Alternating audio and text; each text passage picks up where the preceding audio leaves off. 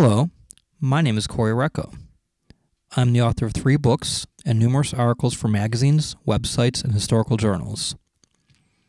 In continuing my series about misidentified historical photographs, today I'd like to talk about a photograph that is definitely not of famed gunman Doc Holliday.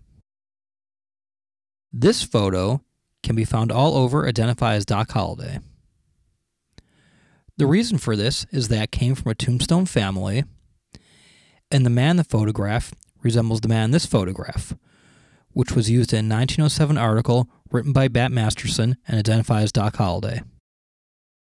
The man in the photo is actually John Escapule, who came to Tombstone in 1877 and died there in 1926. I'm sure all of these people intended to get John Escapule tattoos.